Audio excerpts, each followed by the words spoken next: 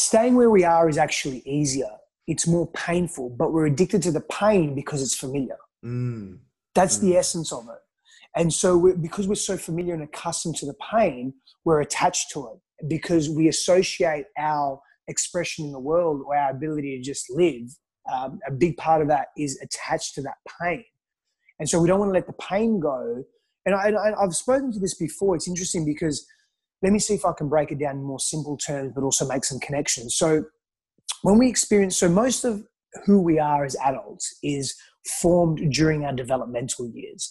And there's various important phases and stages of our development. And we can even call them critical stages or subcritical stages of our development. But there's two critical stages or age ranges. So from 0 to 7, and then from, sort of 7 to 12, 8 to 12, 8 to 13 maybe, where so much of us is formed. And so there's subcategories of that, subcritical stages of formation and developmental staging through those two periods. And much of who we are is formed through that, those stages there, through those periods. Now, we bring those coping strategies and we bring those ways of seeing the world, our belief systems, our models of reality, how we give and receive love, what we think about ourselves, how we feel about ourselves, how we judge others, how we deal with conflict, what makes us happy, what we value, what's important to us, what we're attracted to, what we're interested in, our sexuality, and the list goes on, right? We bring that into our adult lives and our adult relationships and our adult endeavors. If those areas of life are left unchecked, in other words, if we don't reflect on why we do what we do, if we don't reflect on our thoughts, our actions, our internal behaviors, belief systems, etc., and our external behaviors, our expressions in the world, our personality types, who we're attracting, type of people, how we argue, etc., etc. If we leave all that unchecked, we just keep repeating the same patterns from our developmental years. And we sort of get stuck, and when we experience pain and difficulty, we don't know why, but we just get frustrated. But we then usually have very similar experiences with different people, with different situations, right? So when you're talking about change, we're speaking to these coping strategies that we develop as young children to deal with our pain and difficulty. And these are psychological, psycho-emotional coping strategies, and they help us deal with the difficulty at hand. Now, at that time, they can be really useful. And I'll give you an example in a moment. At that time, they can be really useful. But as adults, they may not really serve us because they're perpetuating not only a coping strategy that doesn't work as an adult, but also a pain that is being amplified by a similar situation that we're experiencing as adults that really doesn't warrant that level of coping strategy to come in place, which actually pushes people away, distances us, and keeps us stuck in the past. Are you following me so far? Yes.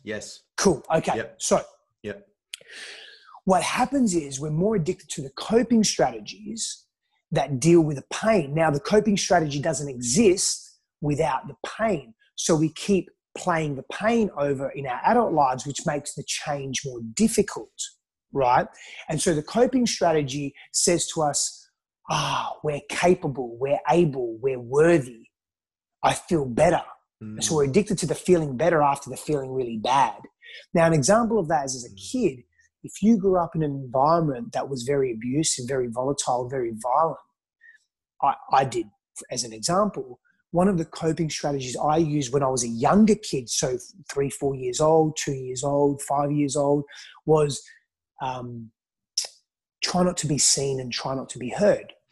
In other words, make everybody else happy and sacrifice my needs. Because if I can make everybody else happy, chances are the environment's not going to be as violent or as volatile. Yes. And so that was one of the coping strategies I would bring up as an adult. And so I would live in the shadows. I would make other people happy, but I would be upset, or I wouldn't be content, or I wouldn't be satisfying my own needs, and I wouldn't be following my truth. And one of the coping strategies I developed as a teenager, as a later kid, was being very aggressive in the world. So I went the opposite way. So I went on this spectrum. And so what would happen as an adult is, because I was so frustrated as a kid about hiding from the world and being bullied and everything else, that I then lashed out. I found my courage, but in an extreme way, and lashed out.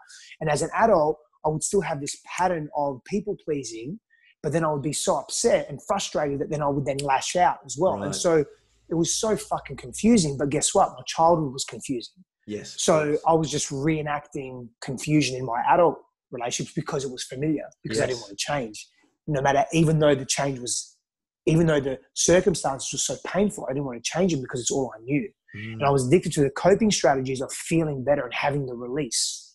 It's like when you're about to sneeze, or you've really got to go to the toilet and you're holding in your urine. And then when you go, there's like, release. When you sneeze, there's this massive release and you feel better, you feel empty. And so for men, the sense of emptiness is very important because it's one of our primary driving forces, is a masculine energy. But take away masculine, feminine dynamics just for a moment. That sense of release is what we're addicted to because it feels so good. But the release doesn't occur because we live in a world of duality. The release doesn't occur without the opposite of that, which is the pain, the build-up, right, and the challenge.